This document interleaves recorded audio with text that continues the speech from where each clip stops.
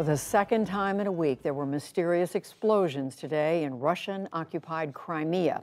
A Russian ammunition depot blew up this morning in the peninsula's northeast.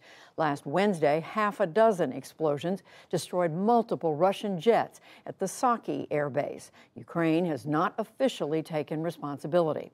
And violence continues near Europe's largest nuclear power plant at Zaporizhzhia. Russian and Ukrainian officials continue to trade accusations over who is to blame. Nick Schifrin reports. The Ukrainian soldier filming called it beautiful fireworks. A Russian ammunition depot destroyed in multiple explosions. Another explosion hit an electricity substation. Thick, dark plumes of smoke billowed for hours. It disrupted power and rail traffic in a part of Crimea that Russia has used to attack the rest of southern Ukraine. At least 3,000 people had to evacuate. Russia's appointed Crimea governor admitted it was sabotage. The detonation is quite strong. There are scattered shells in the field, unfortunately. Therefore, there will be work for the bomb squad. Now we are waiting for the detonation of ammunition to stop. You can hear again another explosion now. Ukraine didn't claim official responsibility, but on Twitter, minutes after the explosion, Presidential Chief of Staff Andriy Yermak quipped, "The Ukrainian armed forces continue the demilitarization operation to fully rid our land of Russian invaders. Our soldiers are the best sponsors of a good mood. Crimea is Ukraine." Just last week, a massive cloud filled the sky after multiple explosions at a Russian airbase. Russia claimed it was an accident, but satellite images from the Saki Air Base before and after the attack show burned earth and multiple fighter jets destroyed. Crimea and its beaches have long been summer tourist destinations.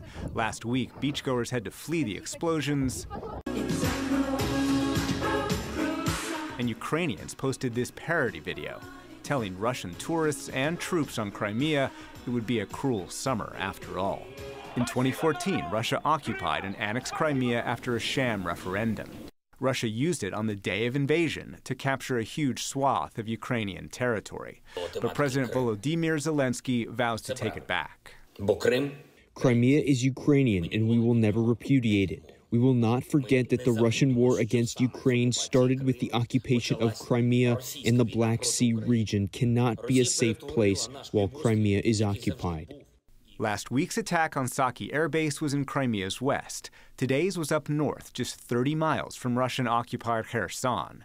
Ukraine vows to retake that district and the neighboring district, Zaporizhzhia. That's where Russia seized Europe's largest nuclear plant in early March. In the last week, Russian TV has shown rockets that fell inside the complex. Russia blames Ukraine, but Ukraine says Russia has targeted the parts of the plant that send electricity to Ukraine and is now diverting the power to the Russian grid.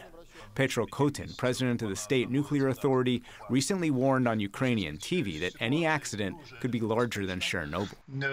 The situation is very dangerous.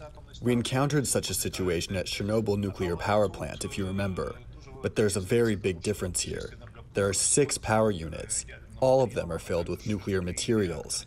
There has never been a nuclear power plant on the front lines of a war. Everything depends only on the direction and strength of the wind.